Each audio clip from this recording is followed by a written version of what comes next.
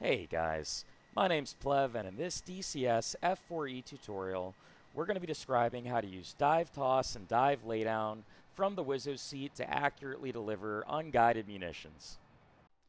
In dive toss mode, the pilot is going to dive to visually acquire the target, placing the pipper over the target so that the WSO can utilize the radar to essentially lock the ground.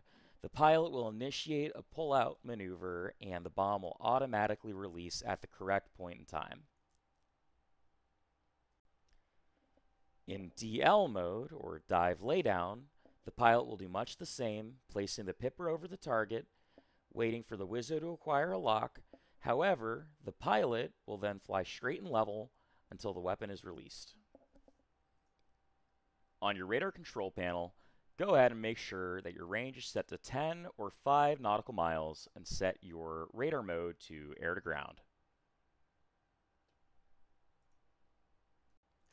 Press right Control B to bring up your bombing calculator. You're going to enter your desired mode of delivery, in this case DT for dive toss. We're going to enter the desired type of bomb, in this case Mark 82s. Our desired running speed of 450 knots, our desired release altitude of 3,000 feet, our target altitude, in this case, since it's a coastal target, is 0 feet, our desired dive angle of 30 degrees, and that will give us a drag coefficient of 1.02. Coming down to the right to the WRCS panel, we're going to go ahead and enter our drag coefficient with this knob, and if we desire, we would enter our release advance. You can ignore this bit knob down here on the bottom right. Go ahead and lower your receiver gain just so that any clutter is barely showing up on your display. Here we are in active pause. We've got the pipper over the target, and at this point, the pilot would call nose on.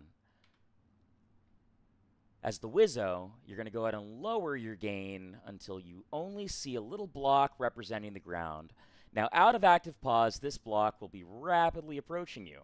We're going to go ahead and place the cursor over it. I like to intercept it from the bottom up so that I kind of catch it as it falls. I'm going to full action to acquire a lock. If I want to drop the lock, I can half action, and if I want to lock it again, I can full action.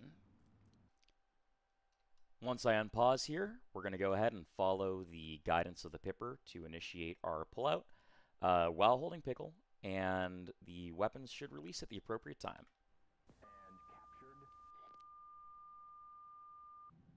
There we go. Weapons away.